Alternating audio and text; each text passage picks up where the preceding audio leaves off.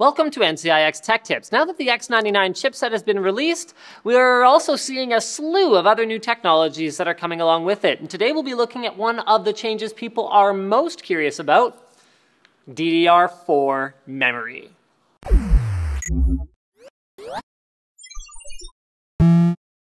Let's start with a quick overview of the new standard. From a distance, they look very, very similar, but there are quite a few subtle changes. Number one, the pin count has increased from 240 pins to 288 pins, but the overall length stays the same. This little notch that helps indicate which direction to put the module in is now closer to center, so you'll want to pay extra attention when installing DDR4 sticks, but it has been moved so you can't accidentally install DDR4 in a DDR3 slot and vice versa. They are not intercompatible.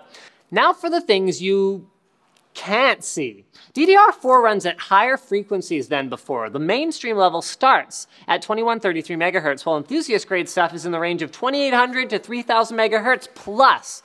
Latencies go up, which isn't necessarily a positive thing, but given how much faster they're running in terms of frequency, it should pretty much balance out, just like every other generation of DDR improvements. Now, one thing that doesn't go up is the power consumption. The new DDR4 standard only requires 1.2 volts, down from DDR3's 1.5 volts. Now, the low voltage standard for DDR4 has not been finalized yet, but it's expected to be around 1.05 volts. So with lower power consumption, we expect to see less heat generated as well.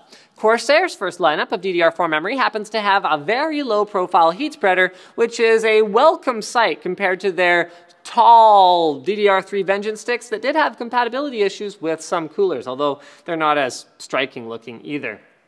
The last notable change is an update to Intel's Extreme Memory Profile System, XMP, called Intel Extreme Memory Profile 2.0.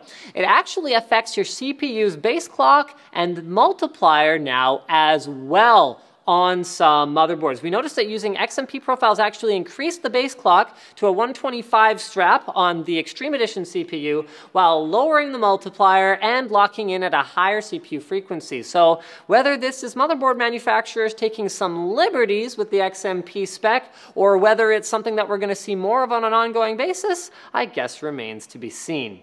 So what do all these changes mean for you, the consumer? Well, for most people, frankly, it won't really matter. If you're an average user who browses the internet and watches movies on their computer, then DDR4 offers you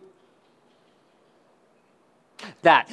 If you're a gamer, then this also might not necessarily give you much of an improvement either. We ran Battlefield 4 on both our Z97 and X99 test benches and found that there was no difference. But in certain applications, say for example rendering, we may see different results, but that'll have to wait for another video.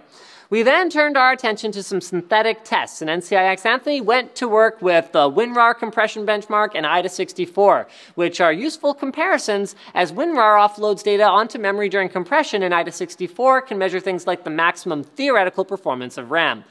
Trying to keep the comparison as similar as possible, 16 gigs of memory, 128 gigs of SSD storage was done, but ultimately these are two very different chipsets with different processors and different platforms. So processor-wise, on Z97, Anthony used a 4790K, and on X99, he used a 5960X, both of which were overclocked to 4.5 gigahertz. Now, as you can see, the 16-thread X99 system more than doubles the performance of the 8-thread Z97 system in the WinRAR benchmark. This is good news for DDR4 memory, as well as having more cores. It just means that the 250% increase means it's not just due to those threads. We also checked out some leaderboards and noticed that clock speed and the number of threads did not necessarily equate to a higher score. In fact, this system is even beating a 48-thread dual Xeon processor server. The score isn't based on storage speed either, so this is definitely a good indicator.